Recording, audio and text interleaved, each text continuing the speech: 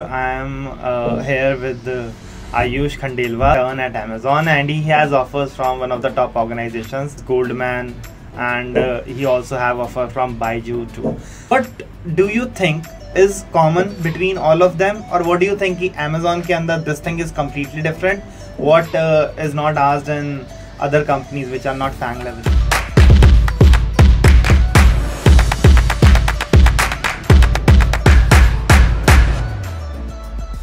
Hi guys, myself Kartik. I am here with Ayush Khandelwal. So he's currently doing intern at Amazon, and he has offers from one of the top organizations such as Goldman, and he also have offer from Baiju too.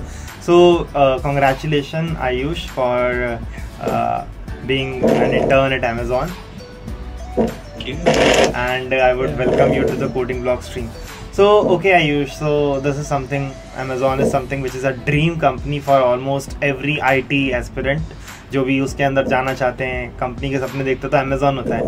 So आपने अपनी जो basically coding की journey start करी थी, how did it started, कैसे start हुई थी coding journey आपकी? Okay, so in my first year, I used to play a lot of table tennis, and in my team, like there is a senior named Kunal. So he take a course from coding blocks. So he suggested me, why don't you try coding? Like since you are from EC branch, and like in our college, mostly CSE companies allow EC as well. So you should start like coding as well from this year now only. So I started coding in my second year mostly that time. But since I don't have much idea, so there was a course C++ Launchpad that I take. It was taught by Rishabh Bhaiya. I did that to get good hold on C++ and data structures. After that, in third year, when lockdown started, so that's the time when I actually started putting real efforts into it, because I didn't get any internship during that time in my third year. So then I realized, so I need to put extra efforts, because just doing my courses isn't enough. So that's the time I started like doing lead code aggressively, binary research aggressively. And yeah, I spent most of my time third year because it's completely lockdown, so we didn't have to attend extra classes. Okay. So yeah. So when your coding journey started, since everything was online, so just one thing, like when you actually started to code, were you completely a beginner, or you had some idea about programming? Maybe you did something in your 11th 12th class, or whenever someone starts to code, it is very tough to get over the topics such as recursion, and then moving on towards those advanced data structures such as trees, graph, tries, hash map. So कभी ऐसा हुआ that you feel कि यार ये तो बड़ा मुश्किल जा रहा है और demotivating सा लग रहा है? So exactly, so I think ये सबके साथ ही होता है whenever we start. So like when I started, I felt like coding is not for me. I should give up really, because I remember when in my initial like the first subject that I have was C++ and data structures. So I got D and C grade in those subjects. So yeah, I remember I was pretty bad at coding. So when like the thing that I found is कि when I started really putting the efforts now, like they are overwhelming. There's no doubt in that. Like graphs, TP, they are really overwhelming in the start. But once you start recognizing the pattern, like once you do like certain number of problems now, it really becomes smooth. So you see a problem, okay, I know what to do in this. So yeah, like it comes with experience. Yeah. So that is something which I think many students likes to know कि अच्छा इन्होंने जब start किया था तो इनको भी होती थी क्या दिक्कत, इनको भी ये परेशानी होती थी. अब देखो, main thing is that like you did your data structures and algorithms part in second year, and your placements would be in I think third year जब खत्म होगा fourth year के starting में. So exactly. How did you manage जो बीच का time होता है उसके अंदर data structures and algorithms भूलना is something which is very common. अगर कुछ सीखा और 2 महीने नहीं पढ़ाई करी तो भूल जाओगे. तो what was your strategy in order to prepare yourself and in order to improve yourself in DSA? Okay. So one thing that I really followed is being a part of good community. So what happened is like in my second year, I was just going by the course. So there I made some good friends like in the discussion forum. And after in third year, I joined a website named as Binary Search. And what the thing is, like this website has a really good community where you guys can code in a single room. Okay. So what happened is like we started giving contests together.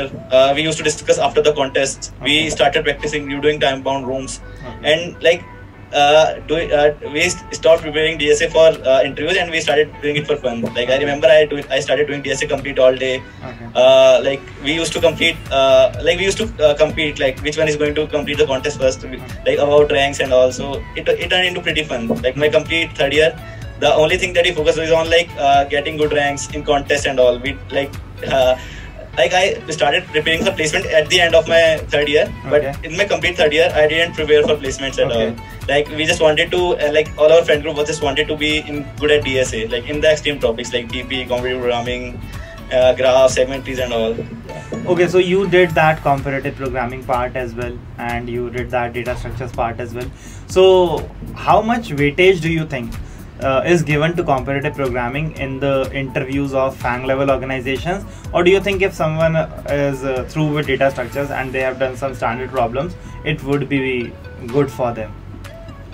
So I think one should have a really good understanding of all the subjects. Like I never did any kind of sheets and all. So like the thing is कि interview में कुछ भी आपसे पूछ सकता है. Like they don't have any constraint कि उनको सिर्फ इसी शीट से पूछना है. So we should be prepared for the worst. So like I think one should really go with the subject, like all the topics till the depth. But like the thing is कि mostly interviewers just stay till like below DP only, like only trees, graphs, because they really are like the important subjects of software engineering. Like you need to be good at recursion, trees, stacks, queues, linked lists, because in actual software industry they are also used. So mostly for most of the industries they only check till this level. But like if you are preparing for FANG level, like in my interview for Goldman Sachs and Amazon, in both of them they asked me DP, and actually in Goldman Sachs they asked me graph as well.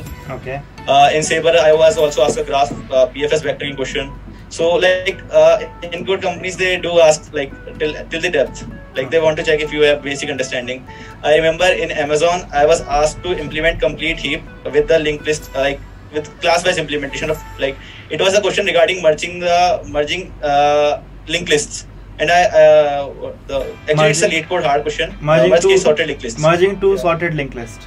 Merge case sorted linked list. Acha, merge case sorted linked list. Okay, that would use heap, I guess. Yeah, and they asked me to implement heap as well. Okay. So yeah.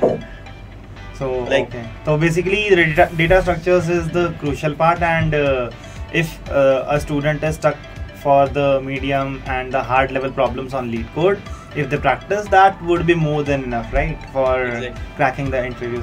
So now you have appeared for Byju's, you have done Goldman Sachs, you have done Amazon. What do you think is common between all of them, or what do you think कि Amazon के अंदर this thing is completely different? What is not asked in other companies which are not FANG level? So one thing that I found at Amazon is like in all other companies they all discuss about my projects, my fundamentals, computer fundamentals and all, but Amazon only focused on DSA. On like internship have only 2 rounds interns, so and all of our rounds, all the rounds were totally dependent on DSA only. Okay. Yeah, बाकी में projects वगैरह भी थे. So what exactly do you think, how जैसे आप weightage आप बोल रहे हो कि भाई दूसरों में projects पूछे गए, how much weightage do you think they give to those particular projects, और how much weightage do you think data structures वाले चीज़ों पे ज़्यादा interview focus था या development के projects पे चीज़ों पे focus था? Okay, so like the thing is I didn't have very good projects. I have medium projects. So in my case what I found is like one thing is like you can lead the interview the way you want. If you are good in project, you can lead your interview in projects. If you are good in DSA, you can keep them in DSA. So in my case, most of our rounds were totally inclined by DSA and like very little about projects. So in my case, what I found is like 80% DSA and 20 to 30% combining projects as well as computer fundamentals. Yeah. Okay. So now just one thing which would मतलब बहुत सारे लोगों का question भी होगा ये, Amazon का जो इंटरव्यू हुआ था, the interview that you gave, you went through the placement drive, what kind of questions did they ask you? Do you remember those questions कि क्या क्या पूछा गया था? Actually, it was 6 months back, so I don't remember the exact questions. Okay. But I remember in Amazon, it was like medium to hard, but mostly towards the medium side. Okay. There was only one single hard question that I told in my case sorted linked list. Okay. In Goldman Sachs, I was asked DP, I remember, a graph question and a maths question. And like 2 easy questions as well. So Goldman Sachs has 3 rounds, all are conducted in a single day, and like interviews mostly towards medium side in Goldman Sachs.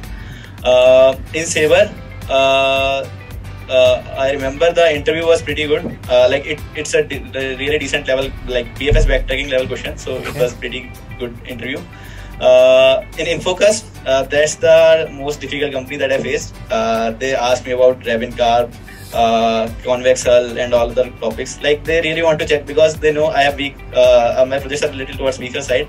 So I told like I did good in DSA, so they were like, okay, let's check it, and like they really got me on those like segmenties and all. Okay. So yeah. So alright. So I think it is correct to say if you are going for an interview and you would say, okay, my data structures are very strong, so you should expect that you would be asked topics which are related to comparative programming, and if you say मेरे projects अच्छे खासे हैं, so they would ask basic data structures and they would grill you on your projects, I guess. Exactly, yeah. Because our resume will be totally towards the things which we are strong about. Yeah. So like resume में अगर चीजें mostly related होंगी तो they will ask about that only. So yeah, exactly. And there is one very important thing which is mostly the doubt of many students. There are certain non-coding subjects such as operating system, DBMS and computer networks. How much weightage do you think these companies give to these particular subjects, or do you think नहीं ये तो पूछा ही नहीं आपसे या फिर friend से पूछा हो might be? So like in my case, only Amazon didn't ask me about these subjects. Like Okay. Goldman Sachs, I remember 30 minutes my interviewer gave me on OS scheduling questions only, Okay. basically. Sabre also asked me questions on DBMS, like I don't remember the exact topics, but they asked me in every single topic, in computer networks, in DBMS, in OS as well. Okay. So yeah, like these, like one should have a like decent level knowledge of these subjects as well. Alright. Yeah. So and there is one more thing which is going on right now, which is called a system design and low level design. Do you have you ever faced questions related to this particular system design, low level design? So I have never, Okay. but I have like heard from my friends, like they were asked system design questions in like Google. One of them got a interview at Bloomberg London, and she cleared it as well. Okay. So she was asked system design there. So like system design, like most of the companies don't ask, but some companies like they really want you to have some good skills as well in system design as well. Yeah. There is one thing, because you have prepared for all these organizations. Like जब भी कोई question करने जाते हो तो it's not mandatory that you know the solution to every question that you see, and of course when you are tackling some question that you don't know, people tend to waste a lot of time, maybe 2 से 3 घंटे लगा दिए, 4 घंटे लगा दिए पूरे दिन के. So what was your strategy when you were preparing? कोई question आया जो नहीं पता, so how you dealt with it? So actually everyone follow a different strategy for this, because my friends follow different strategy. But what I used to do is कि मैं question को hardly 30 minutes से ऊपर नहीं देता. 30 minutes is the max time, like because I know there are ample of questions from which I can practice. Okay, I know like मेरे को एक question मिला, मुझे पता है कि मुझे इसमें कुछ strike नहीं कर रहा, मैंने 30 minutes दे दिए हैं and it's more than enough. So what I will do is I will just go through the hints of this question. Hints देख के भी अगर कुछ strike नहीं कर रहा, so like there can be a chance कि मैं कभी इस topic को पढ़ा ही नहीं है. So what I do, I just go through the topic. मैं उस टॉपिक को YouTube पे सर्च कर लेता हूँ या कहीं भी नेट पे विकीज पे मिल जाता है, जैसे CP एल्गोरिथम्स हो गया, उसको समझा, उस क्वेश्चन को बुकमार्क कर लेता हूँ, मतलब उसको बैकलॉग में डाल लेता हूँ कि मुझे इसको 1 या 2 वीक बाद वापस से करना है, ताकि मुझे सॉल्यूशन याद ना हो बट मेरे को अप्रोच याद, मतलब मुझे कॉन्सेप्ट पता हो, ये 1 या 2 वीक या 1 मंथ बाद, kind of like this. Okay, so you did that particular way. And another thing which is coming to my mind right now, जैसे अब ये आप पूरे प्रिपरेशन वाली चीज़ें कर रहे थे, तो how much do you think जो हमारे टाइम बाउंडेड कॉन्टेस्ट होते हैं उनको देना इज कितना ज़्यादा ज़रूरी, या यू फील कि नहीं यार बस क्वेश्चंस की प्रैक्टिस करते रहो, दैट्स मोर देन इनफ? कभी आप, क्योंकि आपने बोला कि आपने कॉन्टेस्ट बहुत सारे दिए, and you used to see कि क्या रैंकिंग आ रही है, कितना अच्छा आप परफॉर्म कर रहे हो. How do you think कि मतलब उससे कितनी ज़्यादा हेल्प हुई? I think that's the most crucial part. Reason being because companies, किसी भी कंपनी का सबसे पहला राउंड ही OA होता है and they are time bound and like the thing is कि जब कॉन्टेस्ट है तो प्रेशर नहीं होता कि रैंक खराब, सिर्फ रैंक ही तो खराब आएगी. बट जब कंपनी का ओए होता है तो प्रेशर रहता है कि यार कंपनी छूट जाएगी. एंड द थिंग इज कि जब कॉन्टेस्ट देते हैं ना तो धीरे धीरे वो प्रेशर कम हो जाता जाता है क्योंकि अपन को लाइक कम से कम टाइम में क्वेश्चन सॉल्व करने की आदत हो जाती है. So like contest the most crucial part that I would say. And one more thing that because see the contest of course they would be the upper hand on it. तो जैसे आपने coding blocks का भी course किया था and उसके बाद आप इंटरव्यूज में भी बैठे थे, तो how much do you think कि कोडिंग ब्लॉक्स के कोर्स ने आपको बेनिफिट किया in terms of the interviews और the placement drives that you went through? So the thing is कि जब मैंने कोडिंग से चालू किया था तो मुझे कोडिंग का सी भी नहीं आता था. Like really I was very bad. So the thing was कि कोडिंग ब्लॉक्स का जो कोर्स था C++ launchpad, it was like from zero. Like any beginner can easily understand that. So and the thing was कि it really covered all of the concept to get you running. Like the thing is कि कोई भी course आपको completely तैयार नहीं कर सकता किसी भी चीज के लिए. Like लेकिन वो आपको इस लेवल तक ला सकता है कि उसके बाद आपको अपने एफर्ट्स डालोगे तो आप कुछ अचीव कर सकते हो. And the thing was कि like coding was really helped me get good with the my like C++. So I remember like it give me enough understanding of OOPS and C++ and like basic understanding of DSA so that I can get easily started with the contest and like my interview stuff. And जो companies के अंदर typically जो questions थे, do you feel कि अच्छा अगर कोई बंदा अगर अच्छे से कोर्स करता है तो he would be able to crack it? Of course मतलब अगर आप CP की प्रैक्टिस कर रहे हो that is going to give you a upper hand for sure. But what do you think on उस terms में कोर्स से related? So I think the course I suggested my friend the interview preparation course like that coding blocks have. So the thing is कि उसमें काफी questions ऐसे हैं जो like thing is कि in most of the interviewers industry में आने के बाद DSA छोड़ देते हैं.